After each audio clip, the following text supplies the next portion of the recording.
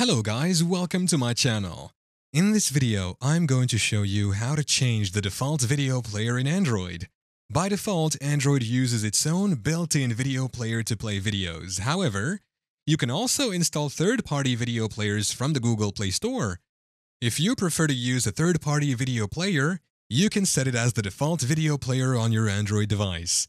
The first step is to open the Settings app on your Android device, usually represented by a gear or cogwheel icon.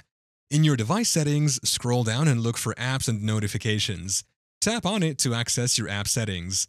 Inside the Apps and Notifications, you'll see a list of an option for default apps. Tap on it to access its settings. A menu will appear with a list of default apps. For example, you will see that the default web browser is set to Chrome, and for the messages, we have the default Google Messages. If you want to change the default video player, tap on the video player option and select your preferred app.